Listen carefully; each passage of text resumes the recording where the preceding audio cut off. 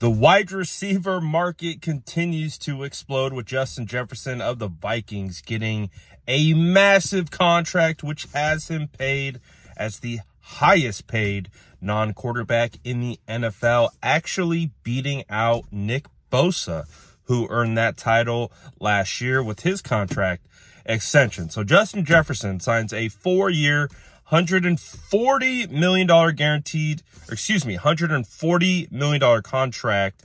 110 of that is guaranteed, and he has an $88.7 million signing bonus, or is guaranteed at signing, I should say. So he absolutely just destroyed the wide receiver market. Getting $88.7 million guaranteed at signing, I think blows out the next wide receiver who was in line with Tyreek Hill, who I believe is around $52 million guaranteed. There's about $36 million difference there, which is absolutely just insane.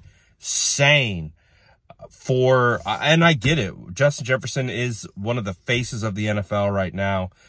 He is a phenomenal wide receiver, but man, it's crazy to see this wide receiver market continue to blow up.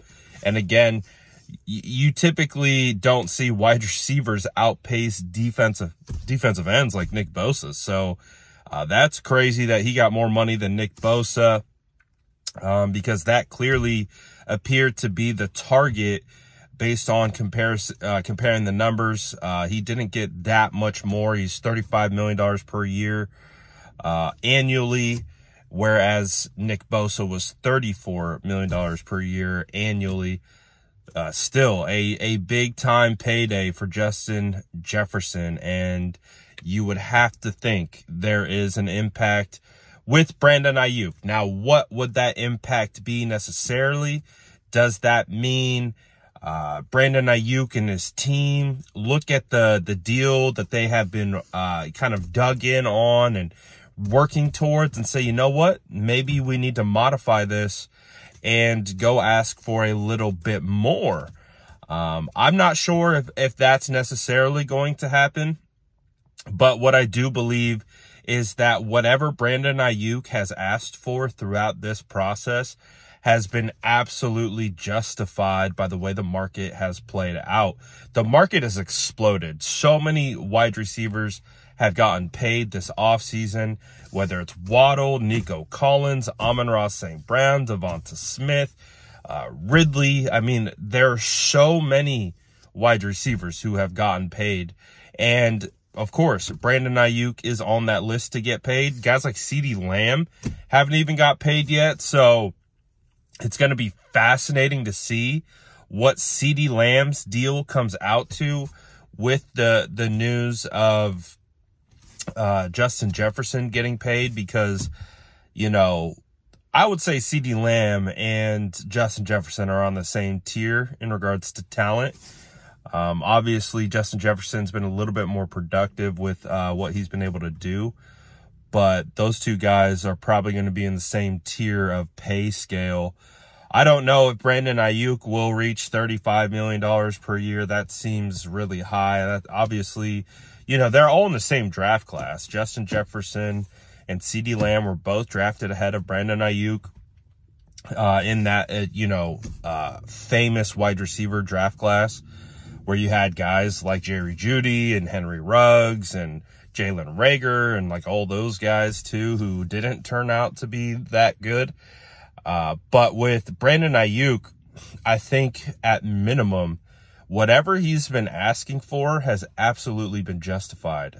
So if there's no need for Aiyuk and his group to go back and ask for more, and they just stay put with what the original ask was. I mean, we heard rumors that they were asking for, you know, they wanted to get $30 million per year on average. That at least was the goal, to obviously kind of edge out Amon-Ra St. Brown. I think you can make the justification to do that now, because waiting will allow you to wait to see how the market plays out. And so I think that based on how everything has played out, Brandon Aiyuk right now, as it currently stands, anything that he's asked for up until this point is justified. So again, I don't know if this will then trigger BA and his group to go back and ask for more, but I would say that let's say him and his group are asking for, average per year salary of, 30 million over 4 years. That seems to be somewhat not crazy at this point. I know a lot of people freaked out when that report first came out, and they're like, oh no, it's too high. And I was like trying to remind people that it's not Brandon Aiyuk and his group that are just pulling this number out of thin air. This market, or this price, is being dictated by what the market says. And obviously when you're doing this type of stuff, you have to be able to project out, and they were able to project out that most likely Justin Jefferson was going to get that $35 million per year on average. So that's exactly what he did. I still think the sweet spot for Brandon Aiyuk on an average annual basis is 28.